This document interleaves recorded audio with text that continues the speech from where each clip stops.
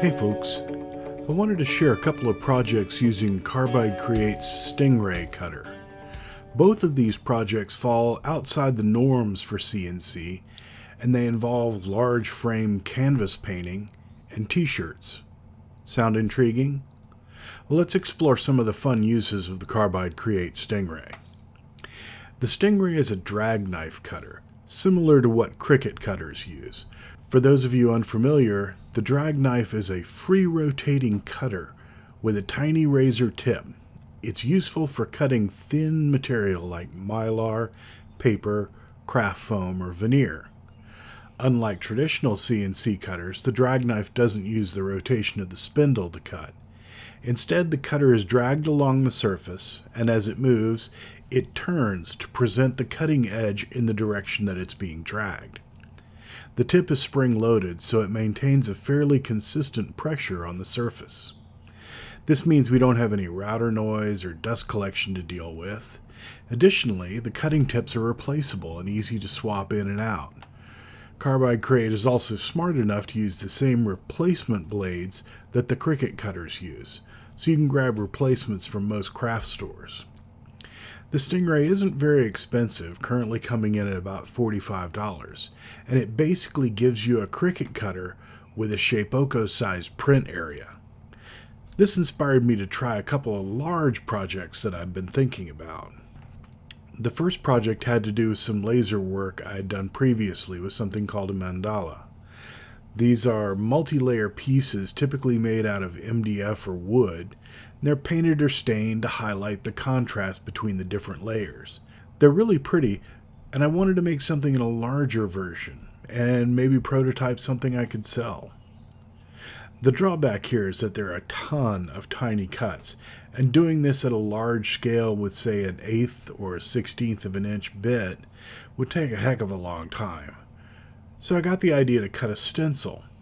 That way, instead of making just one original, I could use spray paint to create a similar mandala effect on canvas.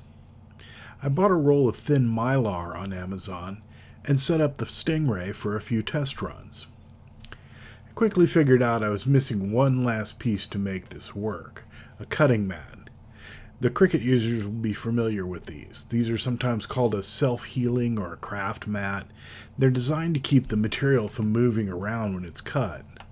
On the CNC, we're used to clamps and double-sided tape for work holding, but it's kind of impractical for thin materials like mylar or paper. The cutting mat can be sprayed with a very light adhesive, something like the sticky stuff on a Post-it note.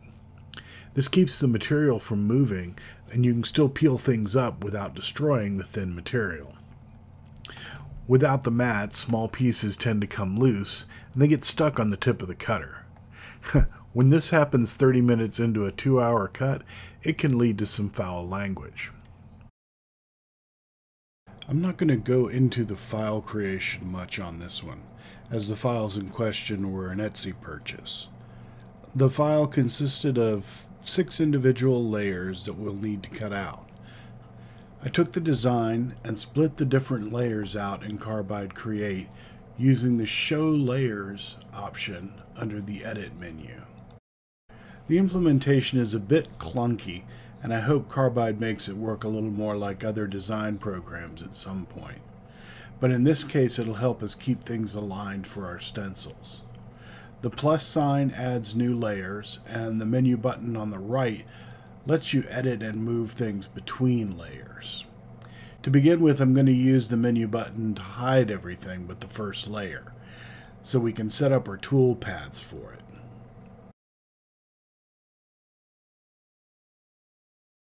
Unlike standard CNC, the drag knife means we don't need to concern ourselves with things like pockets or V-carving. We simply want to trace along our lines. This means we need to select a contour path with no offset. So I'll start by selecting my design, Tool Paths, Contour, use Selection, and we're going to set this to no offset.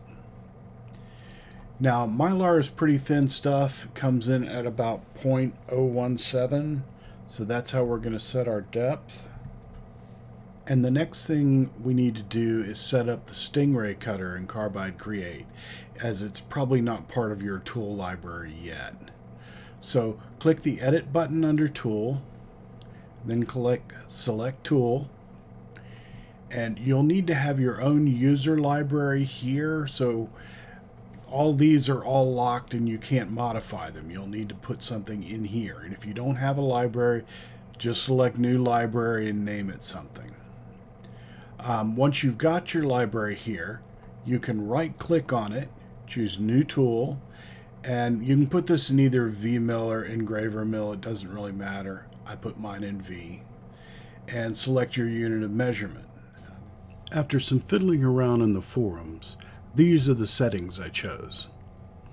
As you can see from the settings, we're whizzing along at 2032 millimeters or 80 inches per minute. This would murder most end mills, but it's great for a drag knife. The other key thing is the depth per cut. I initially set this to 0.152 millimeters or about 6/1000ths of an inch. However, from testing, I found out it was probably better to adjust this based on the material each time I select the drag knife cutter. If you've worked with razor blades very often, you probably know that the key to accurate cuts is several shallow passes. If you press down and try and power through a cut, the blade wants to bind and turn. If you use light pressure, you can let that ridiculously sharp edge do its job. It's the same with the Stingray. From my trials, I arrived at the habit of clicking Edit in the Tools section and setting the depth of cut to the material thickness divided by 3. This means that the cutter will always make 3 shallow passes for each cut. The spring will ensure the pressure stays even, and the shallow cuts allow the blade to turn freely. The stencils are cut out of 10 mil Mylar, and they are 30 inches square to match my canvas size.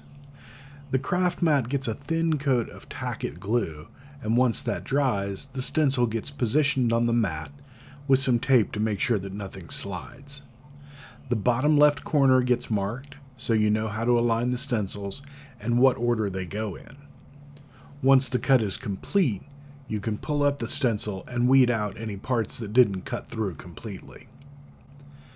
To prep my canvas, I sprayed an initial color onto the entire surface. One of the most counterintuitive parts of this project is that the first base color actually appears like it's the top color. Because the stencils essentially mask an area of the canvas, they're placed and painted from the top layer down. Each subsequent stencil covers up the previous layer of paint and just a little more. It gives it the overall effect of intricate lines of paint. Allow each layer to dry fully. If you find the stencils are lifting, use a soft tack adhesive spray to keep them firmly against the canvas. Don't use too heavy a coat or the adhesive will pull up the paint. Overall, I'm pretty pleased with the first draft of this project, and I'll probably make a few more of these and stick them up on an Etsy shop. The second project is a similar one, but instead of a canvas, we print on a t-shirt. Instead of a Mylar stencil, we create this one out of common freezer paper, and instead of paint, we're going to use bleach. The file setup is pretty similar to our previous project. The freezer paper I used was about 0.02 inches thick, and I went with a cut per pass depth of 0.007, which gives me 3 shallow passes. Like before, we use a contour with no offset to let the blade follow our lines. Next, we need to lay the freezer paper out on the cutting mat. One thing to note here is 0.02 inches is pretty darn thin, and if your wasteboard is not flat, you'll probably notice it pretty quickly. You'll also want to make sure the freezer paper doesn't wrinkle when you tack it down to the mat. Wrinkles can catch the blade and really make a mess. Another tip is that when you put down the tack-it glue and brush it around, you'll want to make sure it dries completely. It should dry clear. it'll still be sticky even after it dries. If the glue is still wet, the paper will bubble up, and it'll stick to the mat in such a way that you can't get it up without tearing your stencil to bits.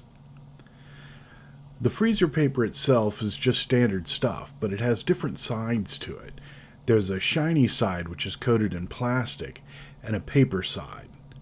I typically cut with the shiny side facing upward so the glue doesn't grab the plastic, but this means I have to flip my design left to right since we'll be placing the plastic side against the t-shirt when we iron it on.